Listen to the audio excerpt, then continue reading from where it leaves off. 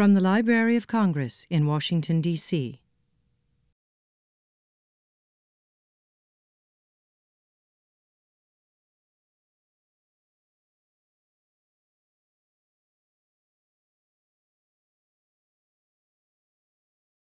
Good afternoon, everyone. I'm Peggy Pearlstein, head of the Hebraic section in the African and Middle Eastern Division of the Library. Welcome to today's program, co-sponsored by the Center for the Book and the Publishing Office. We have a very full program, so I want to begin right away. I just would like to let everyone know that the former head of the Hebraic section, Dr. Michael Grunberger, is here, and so big welcome to him.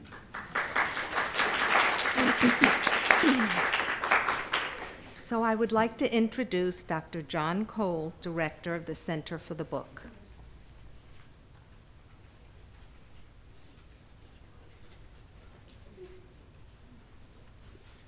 Well, good afternoon, and let me join Peggy and the Hebraic section and the Publishing Division in welcoming you to the Library of Congress for a very special program. The Center for the Books and Beyond series, I counted them up today. This is our 244th talk. They started in 1996. These are special talks that have books with authors who have books that have a connection with the Library of Congress, either through their collections or through their special projects. And we're very proud that this series also has been filmed. Nearly all of them are available on the webcast on the library's website. And we're pleased that today, of course, for very special reasons, I don't have to have any explanation about the special connection with the Library of Congress. This is a Library of Congress program, and the product is a beautiful book which you will have a chance to buy and have signed at the end of the program. As I said, all of our programs are videotaped for webcast. The format will be a presentation of our two guest authors, and it's followed by a question and answer period. And we hope that you do have questions, but I do need to tell you that if you ask questions, you will become part of our program. You're giving us permission to be part of the website, for which I thank you in advance. These programs are all part of the Facebook Books and Beyond Book Club. So there is information about the program and the speakers, both past and present, in the Books and Beyond series. We're especially lucky today to have the Librarian of Congress to give us some background about the book, the library's collections. Dr. James Billington has been librarian since 1987. He is a wonderful advocate for our institution, and I especially like it when he is excited about particular parts of the Library of Congress's collections. And he is today, and we're very pleased that he can get us started. Then Peggy will introduce our speakers, and we will be on our way with our 244th Books and Beyond. Thanks for joining us. Peggy.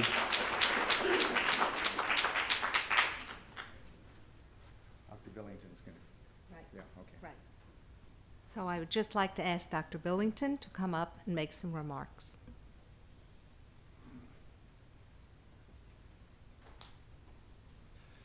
Well, it's a great pleasure. It's always a pleasure to be involved in events the kind that John Cole's been describing, which he's so admirably led over a long period of time. And I think it's a particular pleasure when you're not talking about books in general, but you're talking about a special book produced by the people of the book. Because certainly in the Jewish tradition, somebody once said to me, I can't remember whether it was Michael or somebody else said, but you know, these are our cathedrals, really. This is a very special book indeed. Indeed, I might just mention that when I first came here as librarian, this book, this exhibit was already on the books, and Rabbi Abe Karp from Rochester was here, a 2-year residency, putting this exhibit together. And one of my most enjoyable introductions to the richness of the Library of Congress was Abe coming in, as he frequently did, and said, "Guess what I've just found in the music division?" And you don't have to look far to see how much of American music, of which, of course, we have the kind of mint collection, really is a product of the American Jewish tradition and the remarkable series of composers. And then he would come in and say, "Hey, in the scientific section, we just discovered so-and-so and so-and-so." So it was, I think the title was From the Ends of the Earth, as I remember, but it was from every end of the Library of Congress, too. So, and it's a special, I was thinking about this particular book, and I'll talk about it in a minute. But just a couple of weeks ago, we had former Secretary of State George Shultz here. And some of you followed, I was, to some extent, at least involved in some of the cultural aspects of the end of the Cold War. And one of the things that George Shultz, after his 90th birthday, he was talking here with former Secretary of Defense Bill Perry and former Senator Sam Nunn, and they were talking really about some of the nuclear questions and so forth. But over dinner, George was reminiscing, and he was reminiscing about us attending a Seder when he was in Moscow. And you know, he's actually a very modest guy, quite a wonderful representative for us on the diplomatic thing. But he said, you know, that was for him a very meaningful event. And of course, the connections with the book that we're celebrating today are of course obvious. Anyhow, as you know, I'll get the light on here. The special event we're celebrating today is the publication by Harvard University Press in association with the Library of Congress of a new facsimile edition of the Washington Haggadah.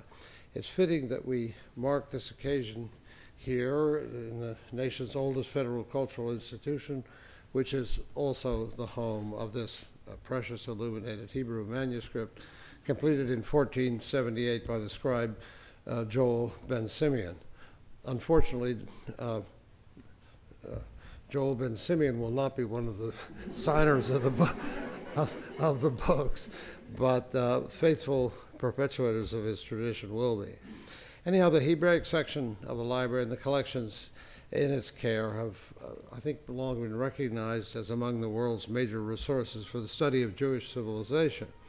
Collection began, really as an organized part of the library as a result of a gift in 1912 from the philanthropist Jacob H. Schiff of nearly 10,000 items from the collection of bibliographer and bookseller Ephraim Dinard, the Washington Haggadah, arriving at the Library of Congress in 1916.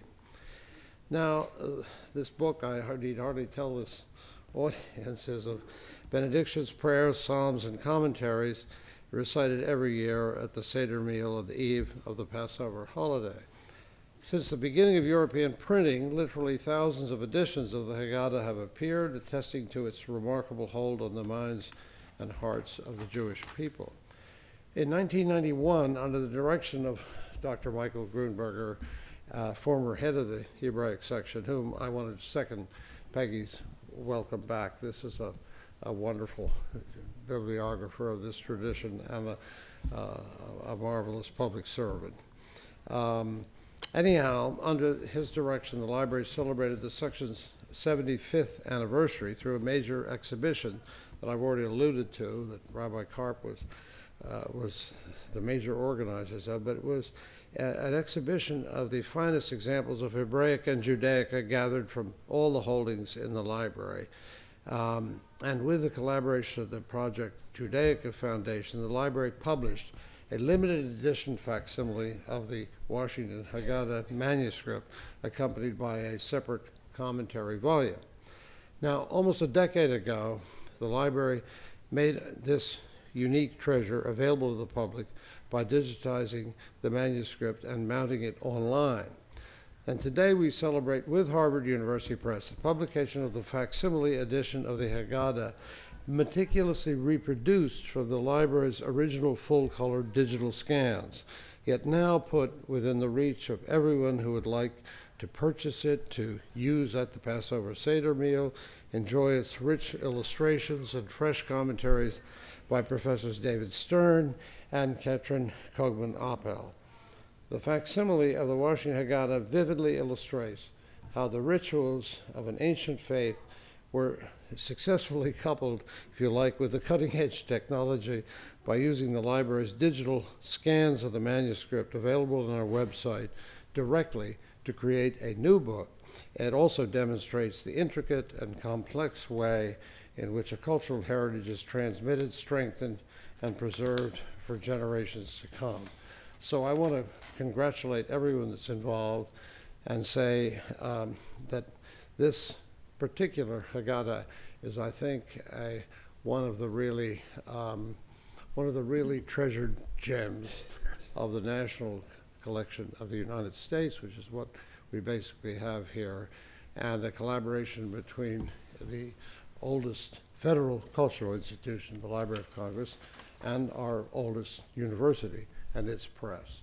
So this is a signal event occurring sort of at the appropriate time, but it's something that we are happy to unify this ancient tradition with this digital technology in which we at the library have been long involved, and to celebrate this publication at this time and in this place. We feel very honored to be part of it, and we welcome you all here for what will be a festive occasion worthy of the holiday which is celebrated at the same time. So thank you all for being here, and congratulations to the people who've made this possible.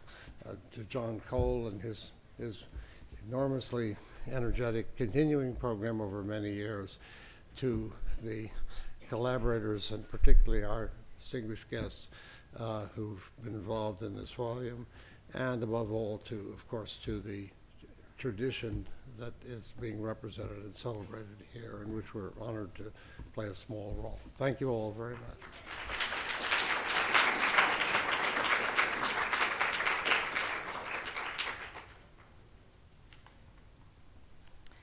Thank you, Dr. Billington. I think I can tell the audience that the Washington Haggadah is one of Dr. Billington's favorite treasures here at the library. Dr. Sharmila Sen is Executive Editor-at-Large at Harvard University Press. She first approached Ralph Eubanks, head of the publishing office, about 2 years ago to propose this project, and we met soon after. A new facsimile edition of the Washington Haggadah clearly falls within her areas of interest at Harvard, especially those of world religions that appeal to a general intellectual audience as well as to scholars. Dr. Sen.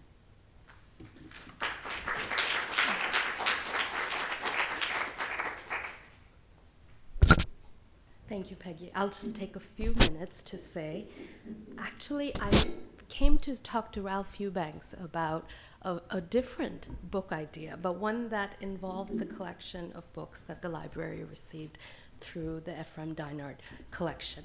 And in fact, Ralph started telling me about this, and like all good book projects that I can say as an editor and a publisher, it was absolute serendipity. And I think in my mind, it really crystallized when Ralph brought me over to your office, Peggy, and you had the book out, and you let me put on those white gloves and touch the book, and I absolutely fell in love with it, having never been to a Passover Seder.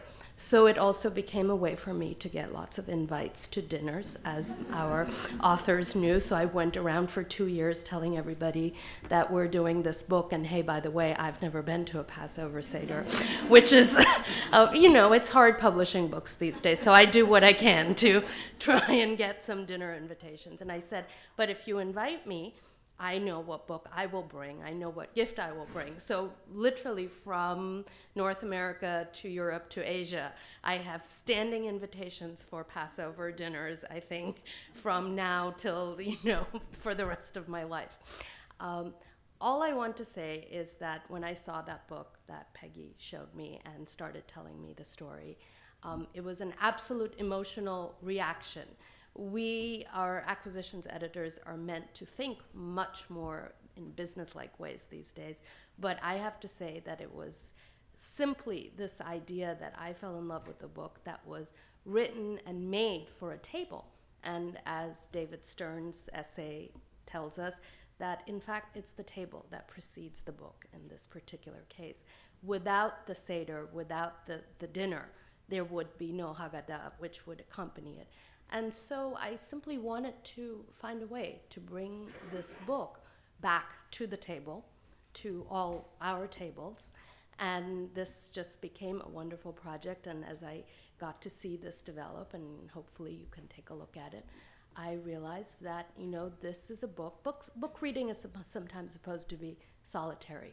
But this is a book which is actually the opposite of traditional solitary book reading. It's a book that's supposed to bring together communities of people and create continuity across time and space. And the making of the book, in its own way, created its own unexpected communities, I think. Communities that maybe Yoel would have anticipated, and maybe once he would never have anticipated, but I think would be very proud of. Nonetheless, it led me to meet David Stern and Katrin Kogman-Appel, from Philadelphia, which is pretty close to Cambridge, but also from Beersheba, which is a little far from, and Peggy and Ralph and lots of other people who are kind of visible and invisible presences around this new incarnation of the book. So I invite you to take a look at it. And again, it is a real honor for Harvard University Press to work with the Library of Congress in helping bring one of your treasures to a wider audience. And I just hope it's the first of many collaborations. Thank you.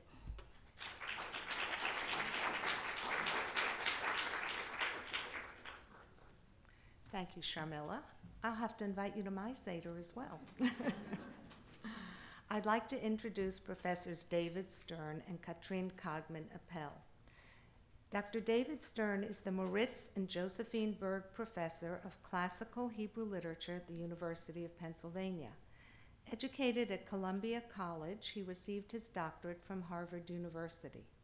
His fields of specialization are classical Jewish literature and religion and the history of the book. He's written widely on Midrash, the biblical commentaries of the rabbis, and authored 8 books. He's currently working on a book which traces the history of the physical forms of the Talmud, the Rabbinic Bible, the Prayer Book, and the Passover Haggadah, and the ways in which those forms have shaped the meaning and significance of these classic Jewish books. Dr. Stern has received awards and fellowships from the Guggenheim Foundation, the National Endowment for the Humanities, and the American Council of Learned Societies. I'd also like to introduce Dr. Katrin Kogman-Appel, who's Associate Professor of the Arts at Ben-Gurion University of the Negev in Israel. She received her PhD from the Hebrew University in Jerusalem. Her areas of research include medieval art, Hebrew illuminated manuscripts, and imagery of the Hebrew Bible. Among the books she has authored is Jewish book art between Islam and Christianity, the decoration of Hebrew Bibles in medieval Spain, and also illuminated Haggadot from medieval Spain, biblical imagery, and the Passover holiday, which in 2009 was selected as the best book on Spanish history before 1516 by the American Historical Association. David, and then Katrin.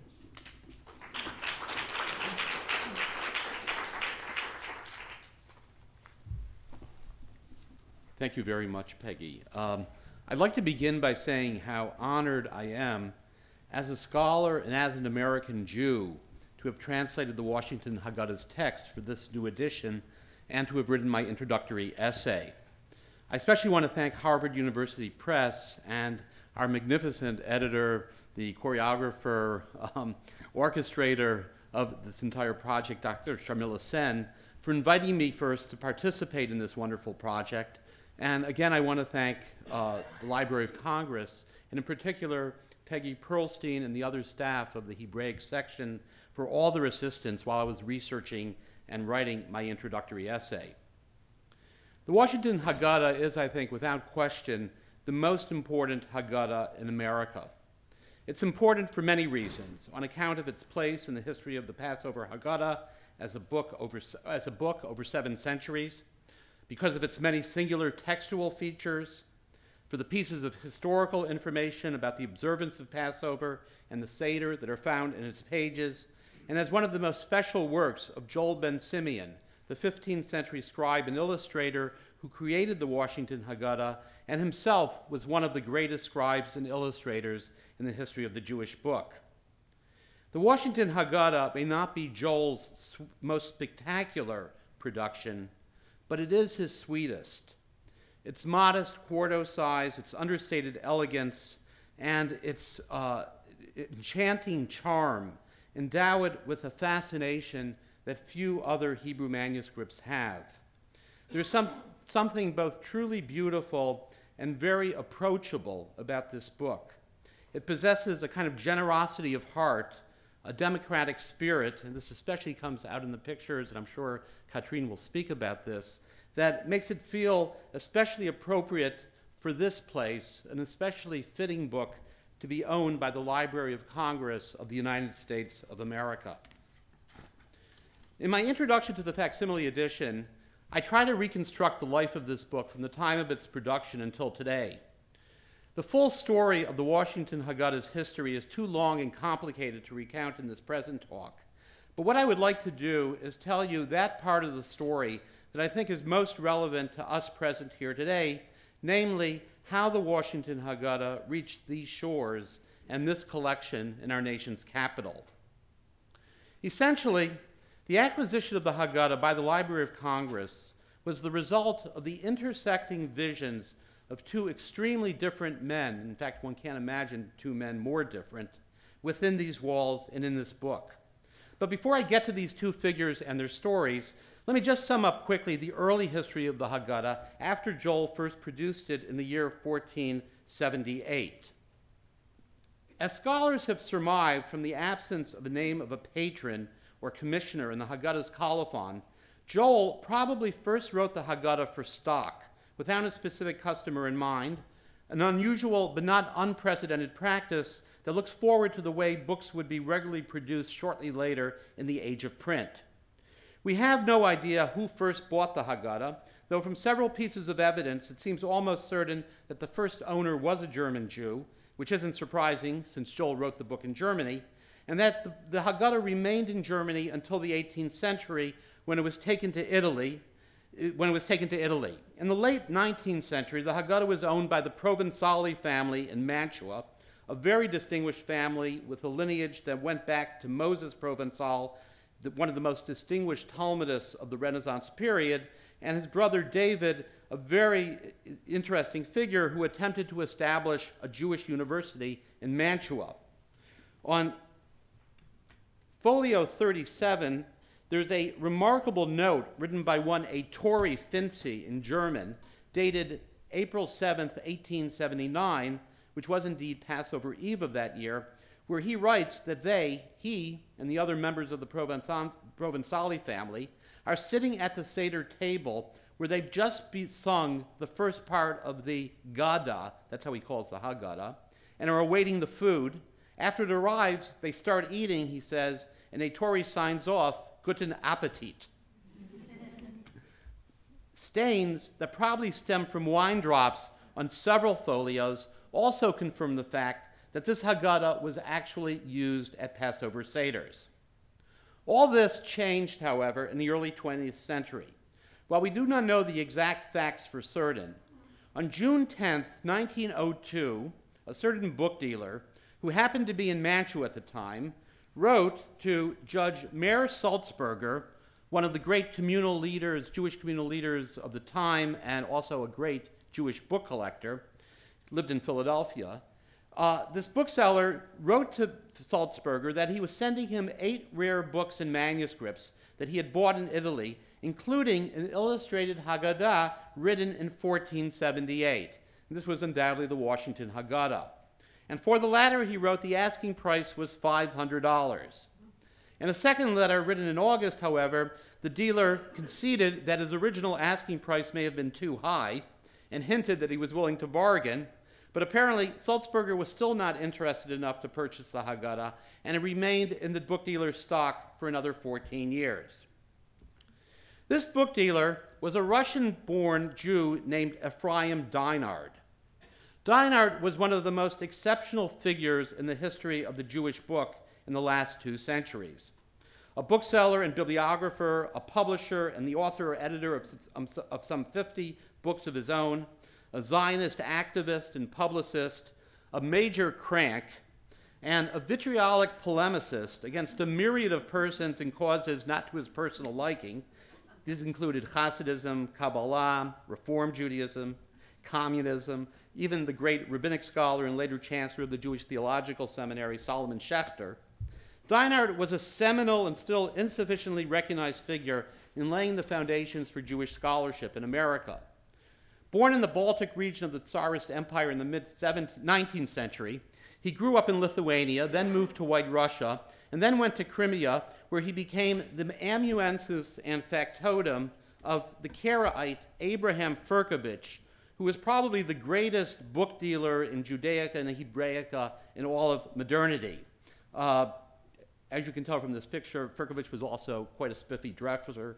He liked to play the role of a Karaite elder to the hilt. And he was a total scoundrel. In his very first book, Dinard wrote a biography of Firkovich, and he described how the dealer pressured his poverty-stricken fellow Karaites and stole and finagled valuable books out of them, in addition to forging manuscripts and artifacts in order to prove the antiquity of Karaite traditions, of Karaite settlement in Crimea. Firkovich also appears to have been a very good teacher and to have taught Dinard quite a lot about his trade. Over the time, here's Dinard again. This is the only picture of Dinard that I've been able to find. I mean, he was such an exhibitionist, but he doesn't seem to have left very many pictures behind. In any case, Firkovich taught Dinard an enormous amount, and over time, Dinard grew into an extremely shrewd book dealer who was also, like his former teacher, deeply mistrusted even by some of his most loyal customers. His indefatigability in obtaining rare items became legendary early on, as did the questionability of the methods that he used to acquire those items. As Alexander Marx, the librarian of the Jewish Theological Seminary of America and the greatest expert on Jewish books during his lifetime, wrote about Dinard, how he managed to obtain some of these unique volumes I do not know, but undoubtedly a considerable number would have perished in the disorders of the last decades if Dinard had not found them a safe resting place in great Jewish and general libraries. In October 1888, with his wife, 4 young daughters, a niece, and 11 pieces of luggage, all of them stuffed with manuscripts and books, Dinard arrived in the United States, where he lived for the next 40 years, except for a brief aborted attempt to settle in Palestine and many trips abroad in search of books and artifacts. During these 40 years, Dinard lived in Newark, New Jersey, St. Louis, and for the last 12 years of his life, New Orleans. In all these places, he published newspapers, including one of the first Hebrew newspapers in America, many journals, and even more books. Following a time-honored tradition in Hebrew publishing of using fictional places of imprint, Dinard also issued books in places that he called Baltunavka, translates the Yiddish word for Chattertown, and the biblical site of Sodom. These books were both actually printed in Newark. And he dated books as having been printed, quote, in the printing press of Raziel the angel 50 years before the creation of the world. That's a very old book. Dinard's lasting contribution, however, was as an agent in laying the foundations of some of America's greatest public and institutional collections of Hebraica and Judaica. Early on, probably even before he emigrated to America, Dinard recognized that America was likely to become a center for the modern critical Jewish scholarship that was then developing in Western Europe, known then as Wissenschaft des Judentums and today as Jewish Studies, and that there would be a need for great Jewish research libraries in the New World to support that scholarship. His main goal, he wrote, was to establish, here I'm quoting, libraries in all the leading cities of our land. It is my hope that in the course of time I shall succeed in decimating Jewish literature in this barren country. If a Jewish scholar needs an ancient text now, he must go to Europe, to the British Museum, or the Bodleian in Oxford. To remedy that situation, Deinard began by persuading professors like Richard Gottheil of Columbia University to establish Hebraica collections in their university libraries, and private collectors like Judge Sulzberger to build collections which they would eventually donate to public institutions. He also sold an extremely important collection of Judaica objects to the Smithsonian Institution in Washington, D.C., whose librarian at that time was Cyrus Adler, later to become the president of Dropsy College in Philadelphia, the first non-sectarian institution of higher learning in ancient Near Eastern and Jewish studies in America.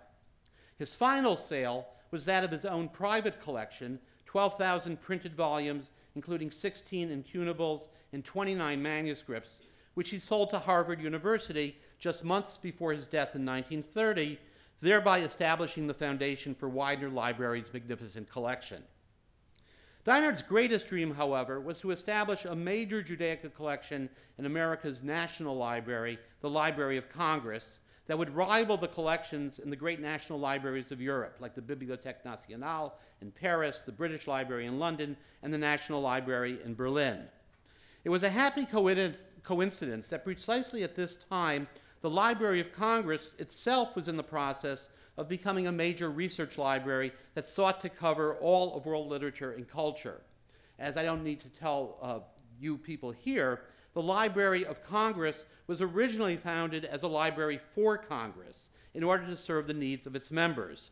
In 1814, however, the original library was destroyed in a fire set by British troops, and Congress decided to reconstitute it by purchasing the private library of Thomas Jefferson, America's third president and first bibliophile, whose 6,487 volumes covered the truly encyclopedic range of Jefferson's eclectic humanistic and scientific interests.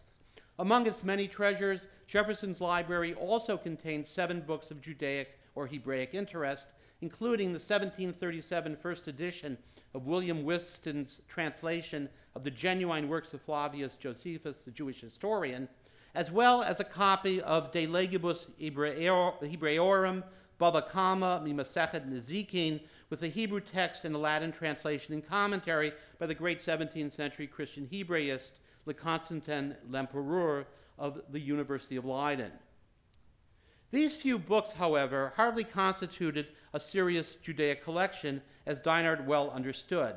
And it was here that his vision intersected with that of the second person I mentioned earlier, Herbert Putnam, whose background in life could not have been more different from Deinard's. Putnam was born in New York City in 1861. His father was the founder of the Putnam Publishing House. Putnam attended private schools, received his BA from Harvard, and studied law at Columbia, but his heart was in librarianship, and between 1887 and 1899, he served as head of the Minneapolis Athenaeum, the Minneapolis Public Library, and the Boston Public Library, before becoming librarian of the Library of Congress in 1899. During his 40-year tenure as librarian, Putnam transformed the Library of Congress into a major research library. He envisioned the library as a model and example of scholarly research in America, as well as a national institutional patron of the arts. With his broad cultural and creative perspective, Putnam also saw the library's mission as encompassing all of the world's cultures. And to that end, in 1904, he acquired a huge collection of classical Indian literature, and shortly later, equally impressive collections of Russian, Chinese, and Japanese literature. Now, Deinard witnessed all this, and he presently sensed that the time was now ripe to realize his own vision of establishing a major Hebraica collection in the Library of Congress. In 1909, he turned again to Putnam with an offer to sell him a collection of, I'm quoting, the oldest and rarest books which are to be found only in the British Museum, and some of them are not to be found even there. Putnam's response was slow in coming, but in 1912, he approached, with Silas Adler's assistance, Jacob Schiff, the German-born New York financier and Jewish philanthropist, to ask if he would be willing to purchase Dinard's collection as a, quote, gift to the nation that would serve, and again I'm quoting, as a recognition of the part which Hebrew history, literature, and tradition, as well as the Hebrew race, play and will play in the affairs of this country. After some persuasion, Schiff finally agreed, and the Library of Congress purchased Dinard's collection, which consisted of 10,000 books and pamphlets. This purchase came to be known as the first Dinard collection. In 1914, Schiff again bankrolled the purchase of a second collection of 4,200 volumes from Dinard, which he presented to the library as a second Dinard collection. And in 1916, the library purchased with its own funds a third collection of 2,300 items, and in 1919, a fourth collection of some 3,000 volumes. Altogether, Dinard sold the Library of Congress some 19,300 volumes and laid a strong foundation for its future growth into one of the world's great Hebraica and Judaica collections. The Washington Haggadah most likely arrived at the Library of Congress as part of the third Dinard collection in 1919. And here it remains today, one of the library's treasures, as we've been told, and a highlight of its by now truly extensive, even exhaustive, Judaic and Hebraic collection. Dinard's dream has been indeed realized. The Washington Haggadah, however, is no longer a functioning Haggadah, no longer a ritual text used at a Seder. It's a Hebrew illustrated manuscript of invaluable worth, available to scholars for research, a window into the world in which it was created, and its Jewish culture. But now, through this reissued facsimile edition, the Washington Haggadah is again an accessible book that can be read, studied, looked at, and even brought to the Seder table and used by any interested person. It's not even too expensive to spill a few drops of wine on its pages. And it is genuine proof that the Jews and the Jewish book have truly arrived in America. Thank you.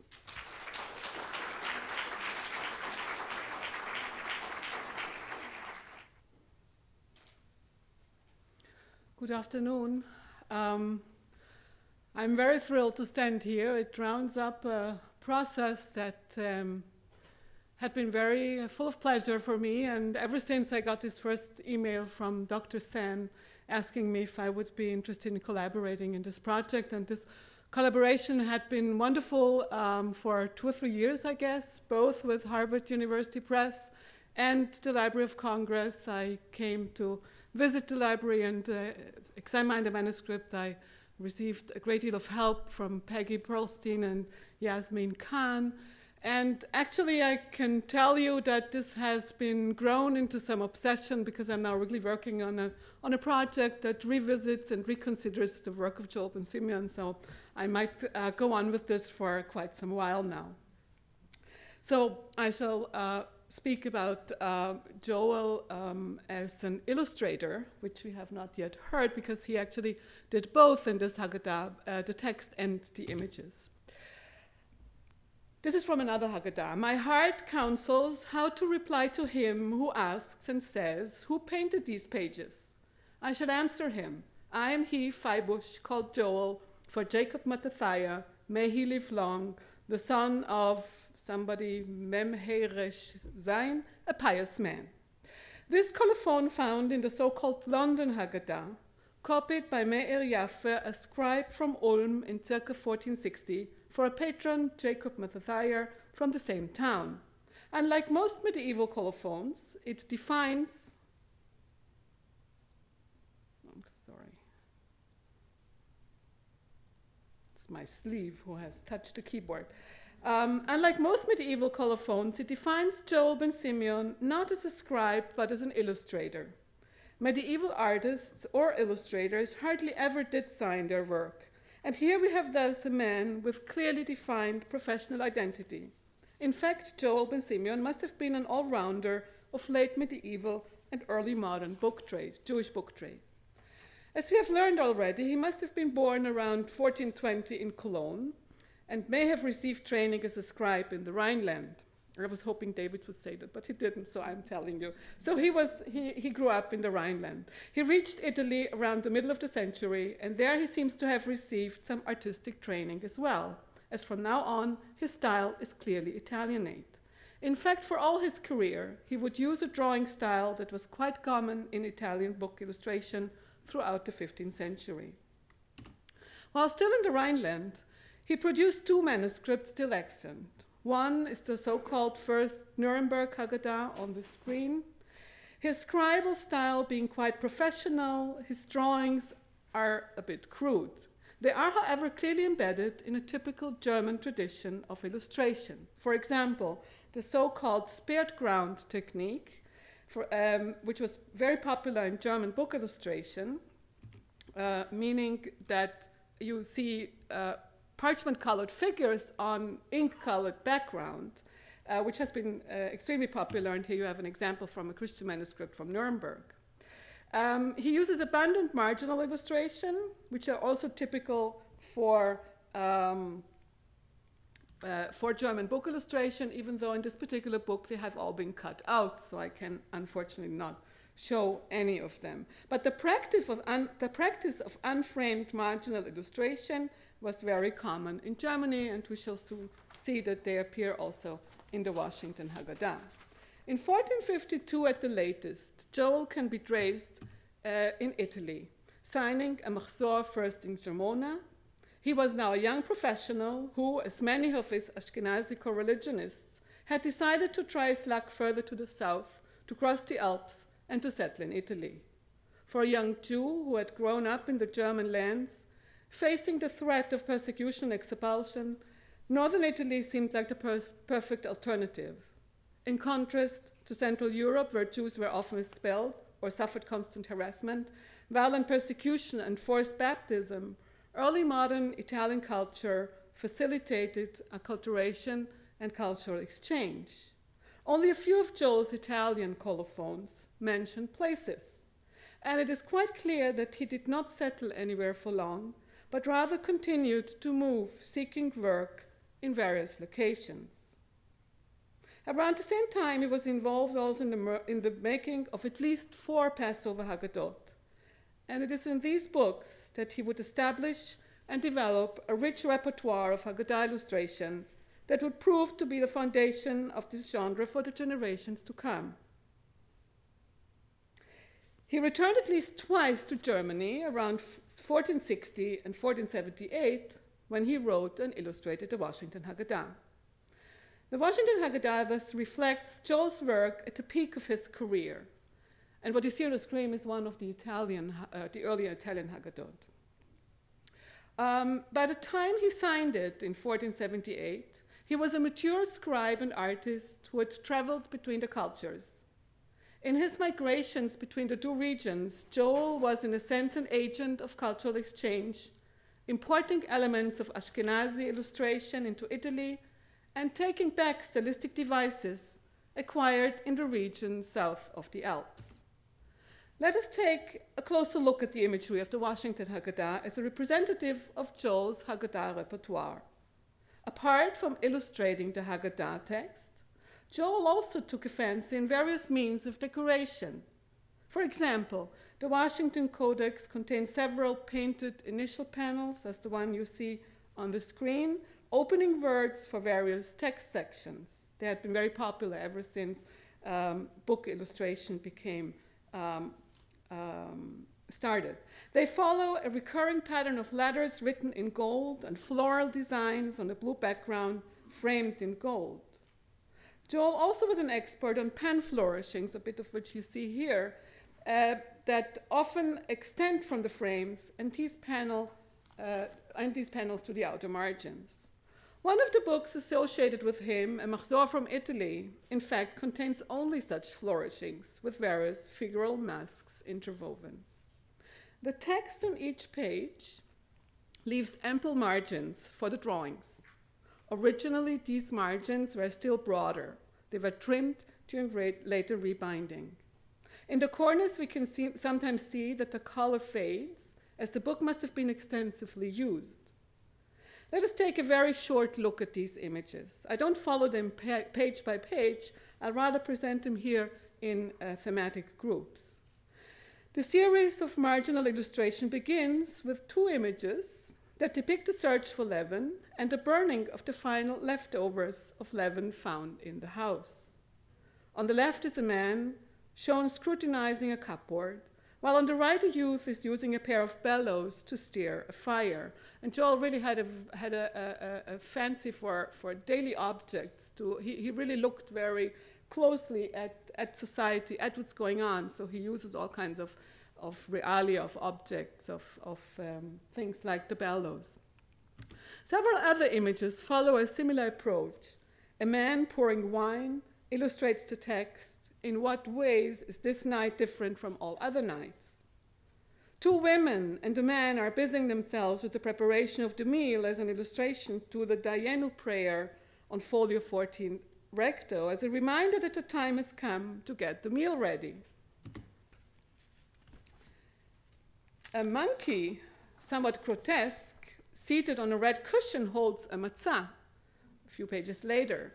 On the following page, an apparently unhappy couple represents the maror, the bitter herbs, and by extension, the bitter life in Egypt. A luxuriously dressed man raises a cup, illustrating the text, therefore, we are obligated to thank, acclaim, and praise. As in all Haggadot made by Joel ben Simeon, the questions of the four sons are illustrated by four figures, each representing a certain social type. The wise son is shown at the upper right, is shown as a seated scholar with an open book. The wicked son beneath him as a knight, a Gentile, as a matter of fact. The simple son is shown as a man in a somewhat worn-out cloak seated on the floor, and the fourth son, who doesn't know how to ask, appears as a jester. An elaborate composition illustrates the text, pour out your fury on the nations that do not know you. Joel left a particular large margin when writing the text at the base of this page to allow sufficient page for the image. It shows a castle-like structure on the left with a youth peeking through the door and inviting Elijah or the Messiah, who, riding on a donkey, approaches from the right. He is accompanied by an entire family seated behind him on the donkey's rear. In several slightly later examples, including the Washington Haggadah, the figure on the donkey is accompanied by followers, some seated on the donkey behind the Messiah, and others seizing the donkey's tail. And Joel has here developed a whole iconography. He started out in an earlier Haggadah with a short version of this image, and then throughout his career developed more and more details. Now, to understand this image, we have to go to a 16th century text written by a baptized Jew and reporting a Jewish folk belief about the coming of the Messiah. And he does so in a quite anti-Jewish tone, but we can grasp still what is actually going on in this picture, and I'm quoting that text. According to the lies of the Jews, when the Messiah comes, he will ride upon an ass and seat all the Jews upon the ass, while all the Christians will sit on the ass's tail. And you see the figure, a tiny figure of a woman trying to grab the tail. Then the Messiah will ride with all his passengers into the sea, and when he comes to the depth of the sea, the donkey will drop his tail, and all the Christians will fall into the sea and drown. And indeed, this will have to be a very big ass. But an even bigger ass is a person who believes such things. So we have here the anti-Jewish account of, and we can be sure that in the Jewish version this sounded differently, but perhaps it was just known orally and not in a written source. One scholar suggested that the last person in the Washington Haggadah on the right, indeed, would be a Christian maidservant holding the tail. The last image in this series, towards the end of the text, shows Daniel in the lion's den as an illustration to the poem, "Then you performed many miracles at night," or rather specifically the sentence in this poem, "The one who was saved from the lion's den solves the frights of night." Since his early days in Germany, in the German lands, Joel and Simeon took a fancy in verbal puns, expressions from the text translated literally into the visual language. A typical example appears on this page. Near the text, I'm quoting the text of the Haggadah, "Go forth and learn what Laban the Aramean sought to do to our ancestor Jacob." The marginal illustration shows a man in traveling gear, a short mantle, a chaperon, a hood covering the head and neck, and rather high hat with a feather, leggings, and high boots. Over his shoulders, he carries a lance, a water container, and a bag. Emphasizing the act of going forth, he moved forward energetically on a small piece of green land.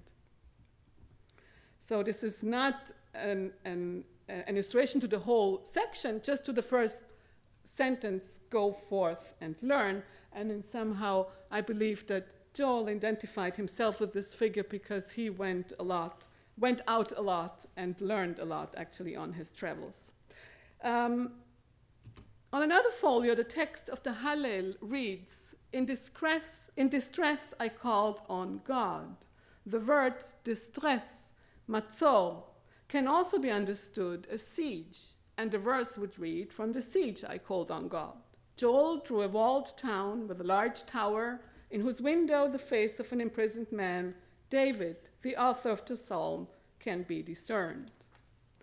Another theme that Joel depicted occasionally, and which, however, is not included in the Washington Haggadah, but I still would like to show it to you, is an elaborate composition of the thematic high point of the Haggadah, the crossing of the Red Sea. This example is taken from the London Haggadah, and it spreads the scene over a double page. On the right-hand page, a massed Egyptian army approaches. On the left folio, Moses follows the column of fire, leading the Israelites safely through the waters. What is interesting in this composition is not only its rich iconography, but also, and most importantly, the spatial representation of the two crowds of people reaching relatively deep into the picture space. Early Ashkenazi work had known nothing of the kind. Old Testament illustration had a long tradition in Italy, reaching back to the early Christian period, when the churches of Rome were decorated with elaborate narrative cycles of the history of the Israelites. And the crossing of the Red Sea figures prominently in this tradition. Let us take a short look at Cosimo Rosselli's compositions of the Red Sea scenario in the Sistine Chapel from the late 15th century. It postdates Joel's work, but it gives us a sense of how a 15th century Italian artist would have approached the subject. Also, in the details of his figure style, Joel never fully acquired early modern Italian perspective and three-dimensional articulation. The organization of the picture space, as in this image, is indebted to Italian art to a rather high degree. So, and it shows very beautifully how Joel learns from this Italian tradition and how he incorporates this into his repertoire.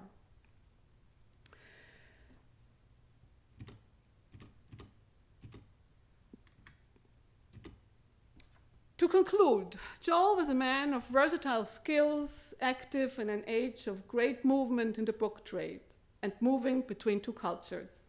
Joel ben Simeon must have seen quite a great deal. He was perhaps twice expelled from German towns, first as a child when the Jews had to leave Cologne in 1424, and later perhaps also from Bonn, where his family had moved after the expulsion from Cologne.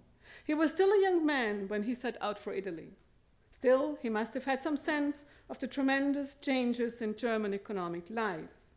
An early 15th century native of the Rhineland, he belonged to a Jewish community which was persecuted in a region where the political and economic situation of the Jews had gradually deteriorated since the 12th century. When he emigrated to Italy, he certainly sensed a change of cultural atmosphere, got a taste of early modern humanism and changing artistic styles, and was able to witness dynamics of close Jewish-Christian relations to a degree that a German Jew would not have been able to witness. Joel began to build up his repertoire of Haggadah motifs early in his career, while still in the German lands. Aware of the local tradition of Haggadah illustration, he developed a cycle of which, unfortunately, we have only a scant idea, as the margins of the two early books are so badly preserved. On his arrival in Italy, he saw early modern Italian art, echoes of which can be found in his subsequent work. Later, he introduced some of these more recent motifs in Haggadot he made while temporarily working in Germany. The Washington Haggadah, being one of his mature works, eloquently demonstrates this entire process. Thank you.